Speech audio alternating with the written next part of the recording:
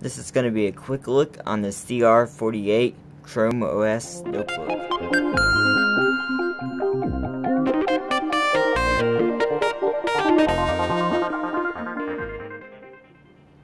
Okay, before we open this, we're going to look at what you get on the side ports.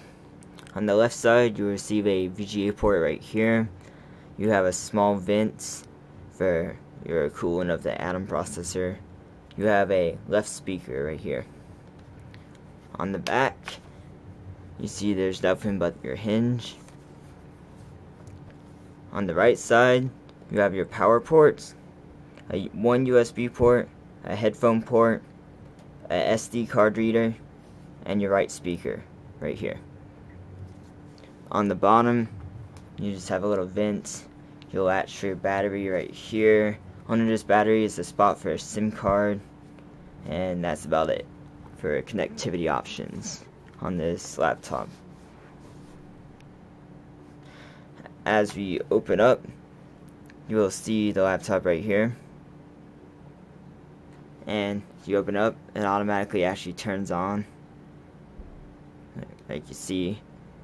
And if you notice, that's how fast it is on right there.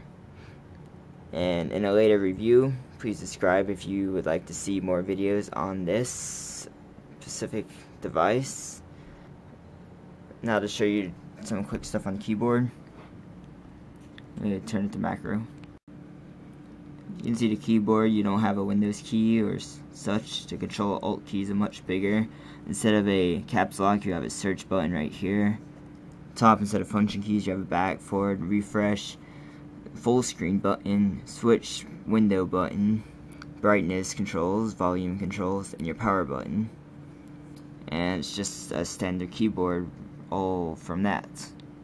You have a nice large multi-touch trackpad as well right here. And for the specs of this laptop that I didn't say before, it comes with an Atom processor. It comes with 2 gigs of DDR3 RAM, a 16 gig solid state hard drive. Not that you really need the hard drive for much anyway on this specific type of laptop. It comes with Wi-Fi 802.11n, G, and B built in. It has 3G from Verizon built in as well in the US. If you want AT&T or T-Mobile, you will be required to buy a SIM card, stick it in the bottom, get AT&T and T-Mobile, or other various wireless carriers across the world. On this specific, this is a test release model, and I think when you actually buy it this coming summer, right now it gives you 100 megabytes free Verizon data every month. So you could just be going down the road, if you wanted to turn it on, 15 seconds, check a web page, turn it back off. You can do that without having to connect to Wi-Fi. And it gives you 100 megabytes, which for web browsing can last quite a while. Web browsing, video watching will last like a couple minutes. It won't last long for video watching. So don't plan on watching videos over it.